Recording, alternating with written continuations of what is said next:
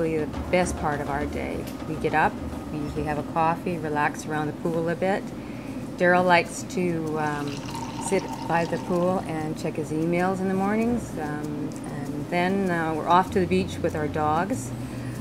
Just the word beach, and the dogs are going crazy, so they're into the golf cart and away we go.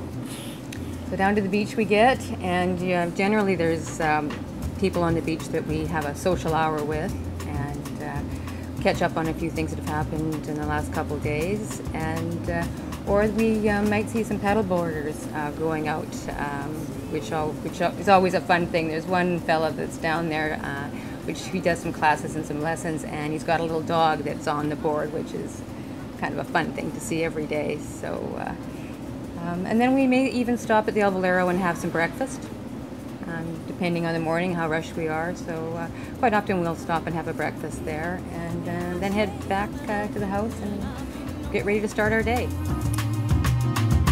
If I listen but don't hear it, find my Jesus to I'm not here.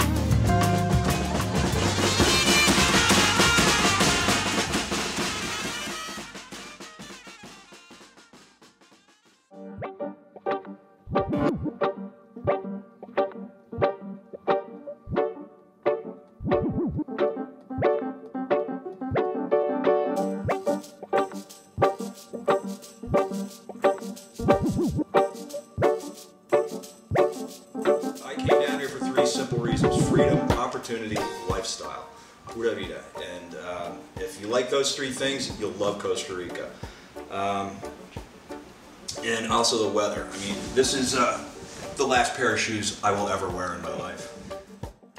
I came on vacation, loved it, went home and sold everything, and came back and haven't looked back since. This place is amazing. I can't afford to go back to the United States and live. I like being able to play golf 363 days out of the year. I made more friends here my first 2 months than I did in 20 years in Vancouver, Canada. After 30 years in law enforcement, I decided I needed some time out, and this has been a great time out place. And we never used a return ticket. So we let it expire. Like boom, we stayed, we never left. My health has improved radically since I've been here. I feel like I've, come home. It just felt like home. As soon as we got here and landed, it felt like home.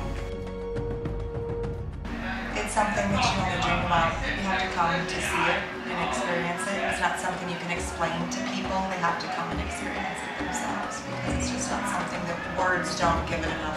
Words and photos don't give it enough credit.